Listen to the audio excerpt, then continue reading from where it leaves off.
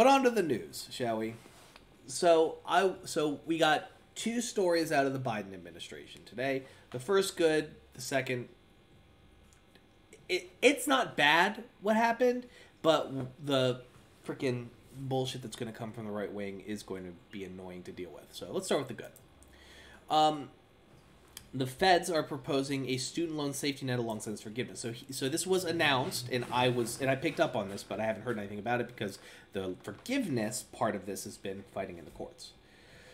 So basically, in a nutshell, as it is right now, existing plans' monthly payments are capped at 10% of the borrower's discretionary income, and those earning less than $20,400 a year aren't required to make payments.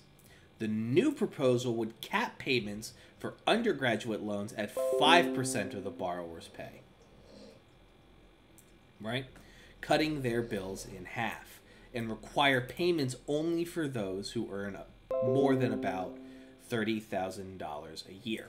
So this is huge. And the reason why this is huge is because what it kind of does is it sort of, on some level, lowers billing and stuff to it as long as borrowers are able to make their payments, any unpaid interest will not be charged. That's huge.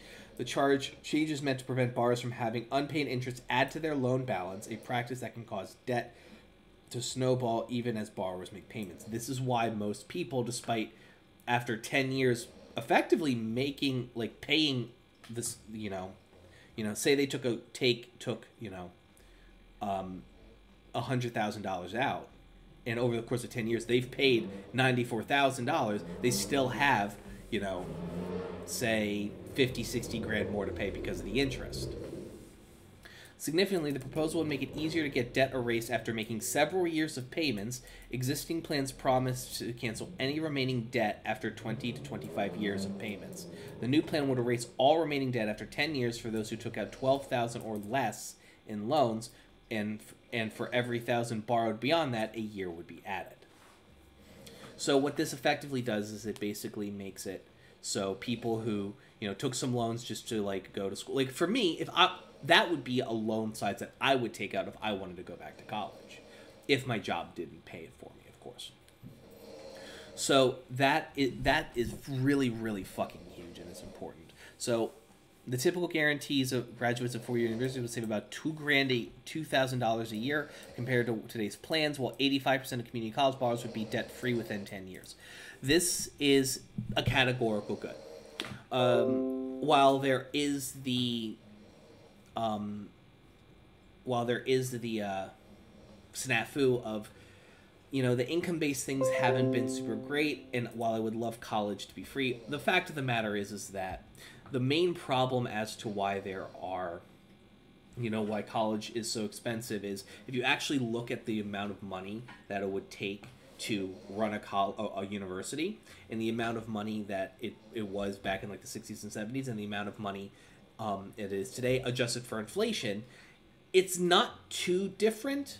Maybe it's a little bit more expensive, but not by much. The reason why college prices are so so insane is because, starting with Ronald Reagan back in the 70s, states' budgets started cutting education, and they stopped subsidizing these universities, which is awful. Because this also happened at the same time when, on the federal level, universities weren't allowed to, had to implement lottery-based systems that made it more lottery-based systems that made it harder for rich assholes to just get into college without actually having to put much effort in. Which, that is a good thing. It's more equitable, but, the levies of power at B don't want to make things any easier for the working class because they hate us. So, there is that.